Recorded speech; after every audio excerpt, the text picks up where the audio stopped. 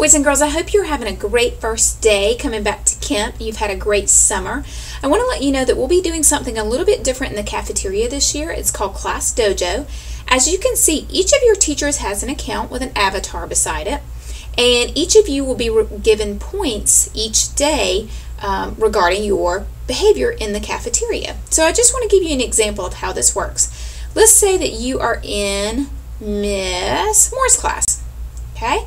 In Miss Moore's class, and actually in all the classes, you can get points for picking up after yourself, staying seated, using good manners, using your inside voice. So there's 4 different possibilities of points each day, and you can also have 1 point taken away for not following procedures. So each day you will have something like this. So for example, Miss Moore, let's say if the lunchroom monitor decides that they're doing a really good job of using their inside voice, they will click on using inside voice.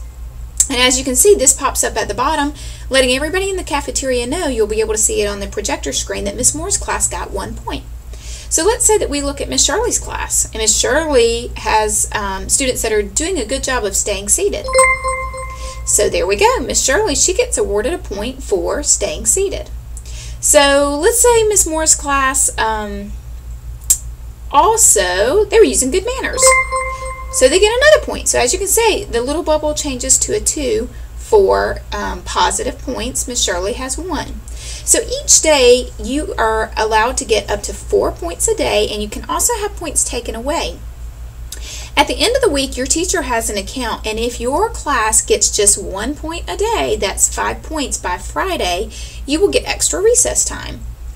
If at the end of the month, each class, we will look at each class, and the class with the most points in the grade level, you will get an additional 30 minutes of an activity of your choice. So you may choose to have extra recess, you may have computer time, you may have a pajama party, whatever you would like to do for about 30 minutes at the end of the month. Also, I do want to let you know that if any class has below 60% of good behavior, that basically means that you've probably got a little more negative points than you do positive, then you are going to be having silent lunch one day the following week. So just make sure that you have a bunch of positive points and not any negative points so that you can stay above that 60%.